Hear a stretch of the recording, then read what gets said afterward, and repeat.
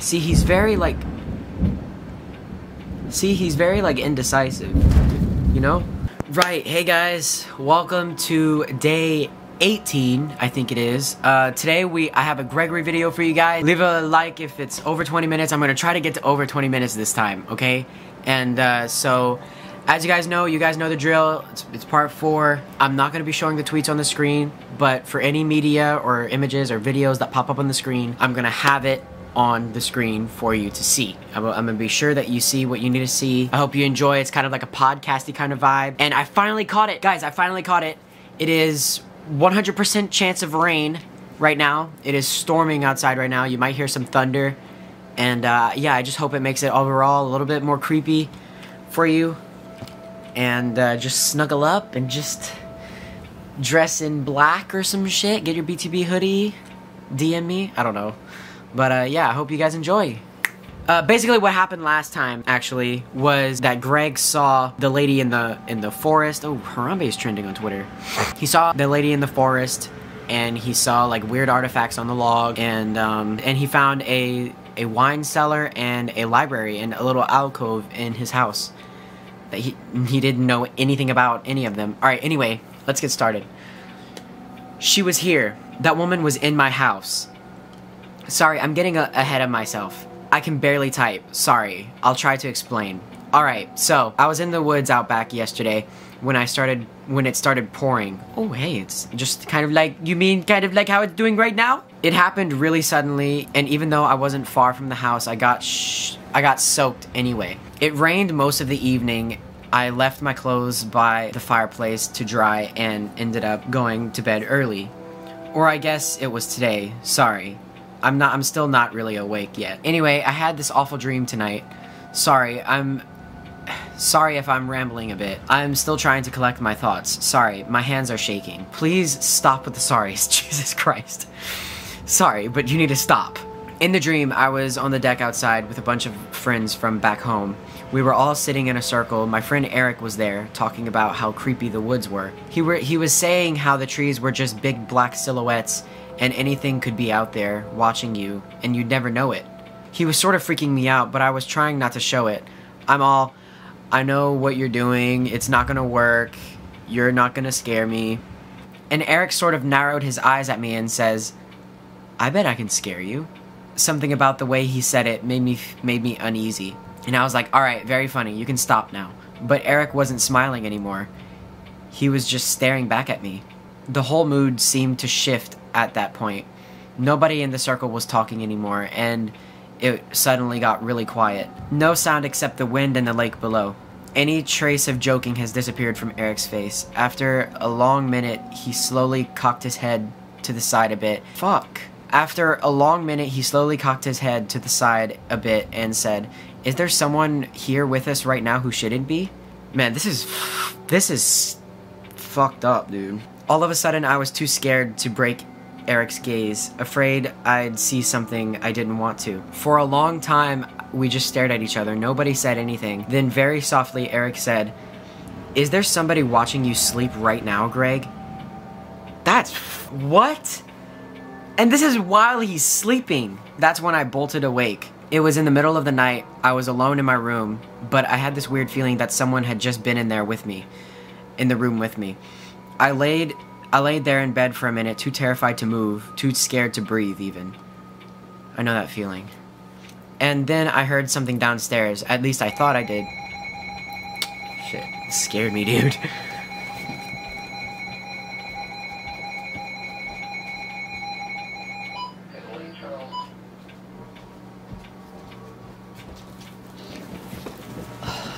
Sorry, that was the weather thing. Telling me that there's weather. And then I heard something downstairs. Like, it just scared me because it said I heard something downstairs, and then, like, I actually heard something, like, in the other room. Scared the shit out of me. Like, it made me feel uneasy just now, like my stomach, I don't know. And then I heard something downstairs, or at least I thought I did. This house is always making sounds, so I couldn't be sure. I hesitated for a second, then crept out of the bed and went down the hall, trying to be as quiet as possible. From the second floor landing, I could see the living room and part of the kitchen. Everything seemed normal. I could hear the wind blowing pretty loudly outside, so I figured maybe I hadn't heard anything after all. I tried to calm myself down. I was wide awake at that point and too shaken to go back to bed. So I went downstairs to get a snack or some coffee or something. I walked into the kitchen and stopped dead in my tracks. There's a door in the kitchen that leads outside, and it was wide open. Oh, hell no. And here's the picture. Wow.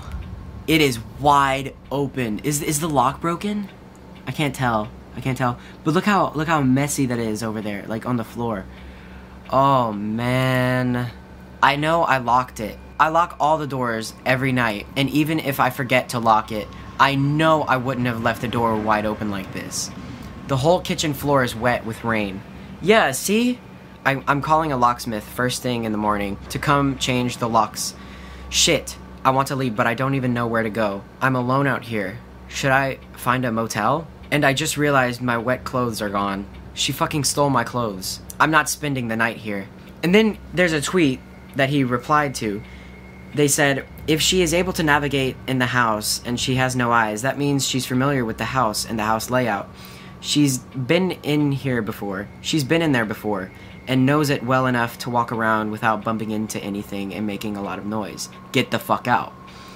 And then Greg replied, I didn't even think of this. I left, but I'm still freaking out a bit. I'm trying to find a hotel or something. This is really getting in his head. Like, this is really getting to him. I don't know. What do you guys think? And then here's Christmas Eve. Here's just before Christmas Eve. I'm sorry I haven't said anything in a while. I've been staying in a motel about an hour outside of town when I left the house that night. I just kept driving until I felt like I was far enough away to feel safe. I called the locksmith, but they weren't able to come out right away, and there was no way I was going back to the house without new locks. So I've been waiting it out here until I can go back. Basically doing nothing, jumping at every little sound, and feeling crazy. Yeah, you see, I think he's actually losing it, right? He's actually going crazy over this, which is kind of reasonable, but at the same time, I think maybe he's overreacting. But if all of this was happening to me, I would for sure be making YouTube videos about it and everything. Finally, a couple days ago, the locksmith called back and said he'd come out. So I checked out of the motel and got in my car to drive home. It was a pretty long drive back, and the closer I got to the woods, I felt the worse I felt. In my head, I knew going back was wrong, but I can't just leave for good. I don't know. I can't explain it. I can't leave. I don't expect anyone to understand. I don't even understand. Anyway, I drove past town and reached the woods, where the roads get worse and harder to drive on. They get twisty as you drive up to the house, and you have to be careful not to hit deer. I almost always see a dozen or so deer on my drive, but today there were none. You know, this is really weird and fucked and scary and sinister. Not a single deer in sight. In fact, the woods seemed a lot quieter than usual. I couldn't have been imagining it, but something definitely seemed off. I was almost ready to turn around when something darted across the road. What darted across the road? It was so fast that I wasn't sure I saw it at all. I panicked and swerved off the road into a deep grove by the roadside. Oh, come on, bro. He wrecked. He crashed. By the time I realized what had happened, the thing was gone. I have no idea what it was. It was just a blur. But it wasn't a deer. It was red. Red like blood. Worse, my car was stuck. It's my mom's old car. This weak little two-wheel drive and I couldn't manage to get out of the grove. I sat there for a long time trying to figure out what to do. I knew it wasn't a good idea to walk the rest of the way, but if I didn't, I'd miss the locksmith, and I'd either have to spend the night in the house with old locks or go back to the motel, which I couldn't afford. I wasn't too far from the house, so it made most sense to walk the rest of the way and call a tow truck from home. I needed to meet the locksmith anyway, so I got out and started walking. Once I was outside, I realized I'd been right about the woods seeming quieter than usual. I couldn't even hear any birds. It was dead silent. My footsteps seemed so loud. Every twig cracked under my shoe sounded like a bone breaking. God damn, bro. Shit. You see, I think he's so in his head, like his thoughts, His head is getting loud. You know that song, my head gets loud, try to turn it down some, but the bass bleeds, I can drown it out like boom, boom, boom. You know, that song, like, his head is getting loud right now, bro. This is what that song is about. Freaking, what's his name? He made this song for him, the Peanut Butter Waffles guy. I was periodically checking my phone's GPS to make sure I was heading the right way. I had just rechecked my route and was about to put my phone away when I saw something that made my heart sink. It was another one of those artifacts, like the ones that I had seen on my first day here. But this one had one of my gloves tied to it from the rainstorm last week. When I left my clothes by the fire to dry, there was a pair of gloves with them. And here's the picture. Wow. You see, like I said in the other episodes, now he feels like a target, I bet. I bet now he feels like a target. It's in a triangle even. Illuminati confirmed. Like, come on. I knew that woman had taken my clothes that night, and this just confirmed it. I also knew I'd find the rest of my clothes before I even saw them, and sure enough, I found more of those artifacts not far from the first. I found my other glove, my socks, and a bandana, everything from that night except for a sweatshirt I'd been wearing. Yeah, I think that lady has a kink for sweatshirts. Dude, this is weird. Like, this is really weird. Like, these aren't dream catchers, I don't think, are they? This is so weird. Imagine, what would you do if this happened to you? Like, see, that rhymed. All I wanted to do was get back to house, get the locks changed, and call a tow truck. I started jogging a bit, wanting nothing more than to get away from those stick things. But after a while, I started to think that I should have been home already. I slowed my pace and took my phone, wouldn't calibrate this time. Couldn't seem to locate me in the GPS. Still, I could hear the lake to my left, which meant if I kept walking alongside it, I should get to my house eventually. So I kept moving and tried not to think about getting lost. I must have gotten turned around because I was walking for what seemed like ages. I found myself in a part of the woods that seemed unfamiliar. I had no idea where I was, and then suddenly I saw something off in the distance. Something bright white almost seemed to glow against the dark trees. What? It looks like eggs. Are these Easter eggs? I thought this place didn't have any eggs. That's weird. I couldn't figure out what it was from a distance, so I went closer, trying to be as quiet as I could. When I actually got close enough to see what it was, my mouth literally fell open. It was eggs, huge eggs, all in a cluster, like a nest. These are huge. These are huge. Look at that tree. Jeez. Big ass eggs, bro. Who did this come out of? They were enormous. It's hard to explain their size, but you can sort of see them in relation to my boot here. Jeez. Why are they so... Freaking eggs on steroids, bro. Yeah, there's the image. I felt like I was dreaming. Before I even knew what I was doing, I touched one. I couldn't help myself. It was warm. I had the sudden urge to smash it and then see what was inside, but just as quickly decided against it. I felt sick, like I was going to throw up if I didn't leave right away. I left the clearing and tried to listen for the lake, then headed in that direction. Oh my god, clock. Be quiet. Nobody cares. But yeah, I'm sitting on the famous sofa, on the famous couch, so I'm not in my room because I was kind of too scared. I got to the lake shore and felt a little better. Since I was out of the trees, I had a better view of my surroundings, and I was able to pinpoint my house a ways down the shore. I never thought I'd be so happy to see it. Man, I think he missed the locksmith already, dude. The rest of the way back, I felt like I had vertigo. I couldn't make sense of everything that had just happened. I still can't. I reached the house and somehow felt a little better once I was inside. Define vertigo. Vertigo means a sensation of... Oh, okay. It's a sensation or a loss of balance, right?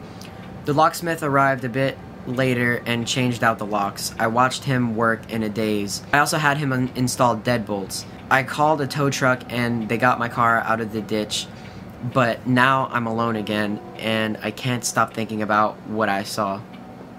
Do these people, like the locksmiths and the tow truck people, like, do they think this place is just as weird as he's thinking? Oh, I just saw a bug. You hear the weather outside? Damn. I can't figure any of this out. I don't know what's happening. I know I should leave, but I just can't. I can't. At least nobody can get inside tonight. At least I'm safe inside. Or if something's inside with you, you're gonna struggle to get out. You know what I'm saying? Okay, and then we have another tweet. A few days after Christmas, I heard something. Someone was outside. Alright, here we go. I was in the kitchen washing a glass, and I heard something outside. Triple dot, someone outside, something outside, on the deck, something outside on the deck, a scratching sound, and then it stopped. I thought I imagined it, but then I heard footsteps, and for some reason I just ran outside without thinking. I don't know what's wrong with me. I don't even know if I'm scared anymore. I just want answers. He's probably numb. But he's probably numb to the fact that everything's happening to him and all that. I can't be sure, but I think it was her. I saw someone running into the woods. I'm sure it was her. But I couldn't catch her in time. I thought about chasing her into the woods, but decided against it. See, he's very indecisive. You know? Jesus. I don't want to get lost out there at night. I turned around to go back inside, and that's when I saw what she'd been doing on my deck in the first place. I shouldn't still be surprised by these artifacts, but, excuse me, this one was huge, taller than me, and it had my sweatshirt from... And it had my sweatshirt from the storm tied in the middle. Oh my god. When it rains outside like this, I get tired. Alright, and we have a picture.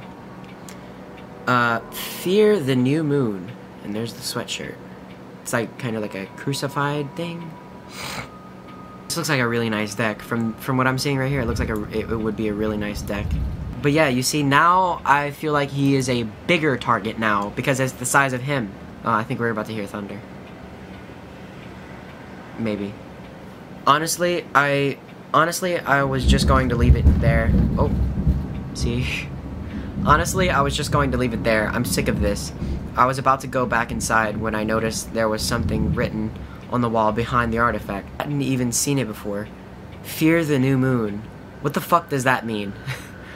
I don't know where that woman got a fucking marker, and I don't like how fucking familiar she feels around my house and property.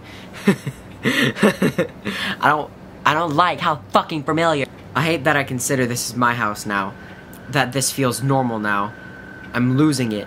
I want this to end. Whatever this new moon shit is, it feels like something's coming. Fuck this. Alright, and we have a picture that, okay, this person replied to him.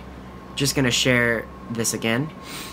I guess the new moon is January 5th, and we have a picture right here. It appears to be an android. This picture's funny.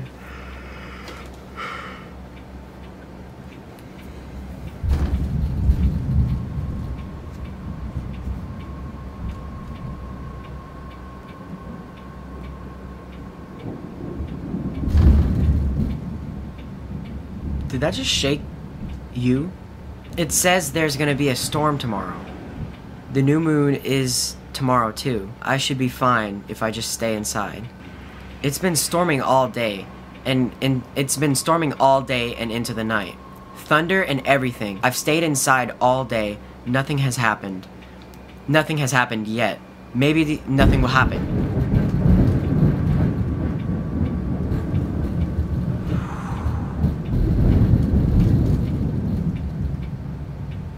Jesus Christ.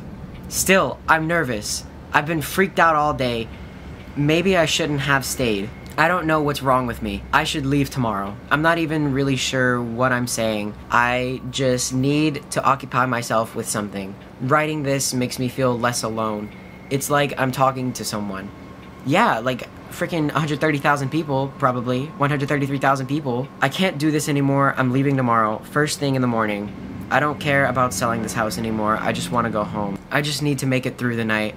I'll be fine if I stay inside. The locks are new and nobody can get in. I'll be fine. I'm going to go get some wine and stay in the upstairs bedroom tonight. It'll be okay. She's here. She was in the cellar. Are you serious? Oh God, I see a picture and you guys are about to see it too. Fuck. I practically ran right into her. She didn't even hear me because of the thunder outside. Her back was to me and she was standing dead still in the middle of the room, just staring at the wall. What the fuck is this picture? I couldn't move. I was petrified. All I could do was stand there like a fool and stare at the back of her head. Honestly, ew.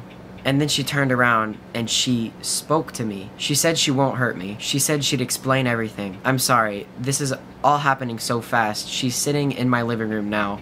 I can't believe this is happening. He's just on Twitter while she's sitting there with him. Sorry, I'm just trying to make sense of it. Dude, pay attention. Stop freaking tweeting. She said she'd tell me everything. I'll be back. Okay, so I'll try to relay everything she said, but there was so much of it, can barely keep track of it all. I'll start at the beginning. First, she says she made the stick things for my protection. She says it's dangerous out here, and she was trying to protect me. When I asked what she was trying to protect me from, she was quiet for a long time. When she finally replied, I could barely hear her. There are things in the water. I didn't really believe her, but I didn't have any rational explanation for the things I've seen. So instead, I just listened. Here's what she told me. A long time ago, something came from the sky and landed in the lake. It brought something with it, something ancient and strange. The people who lived here began to commune with it. The people who lived here began to commune with it. They protected it from the outside world, devoted their lives to it, and in return, the thing gave them a gift. The people were blessed with abnormally long, healthy lives and many children, but it all came with a price. I had so many questions, but didn't know which ones to ask, so I just sat there in silence and took it all in. The woman continued. In the beginning, there was just one. It spent most of its time deep in the lake slumbering, but over time it made more. The eggs? Is this a Loch Ness monster? What? Indistinctively, I asked about the eggs I saw in the woods. The woman nodded. There are so many of them now, she said. They come from the water to lay eggs, and people take care of them, hide them away until they hatch. But when they hatch, they need to feed. At that point, I was starting to put two and two together. I thought about all the twins I've seen in town. She must have sensed my understanding, because she spoke again. I told you there was a price. Wow. The people in this town are blessed with many children, but they don't get to keep them all. When the eggs hatch, the people must bring one of their own to the woods. Oh my God, the creatures need to eat. She was quiet again then. They start with your eyes. Did she escape? She escaped. I asked her how she knew all this, but I already knew the answer. I know because it happened to me, she said. When I was a girl, my father brought me into the wood with the others, offered me up to the newborns. She turned her head toward the window like she was gazing into the distance. They took my eyes. I waited until she was ready to speak again. It was a long time before she did. She told me how she was led to one of the eggs, how she watched it break open, how something came out of it. And before she knew it, something was on her, burrowing into her eyes. She wasn't sure what happened next. She only remembers the searing, the pain, and then suddenly she was free.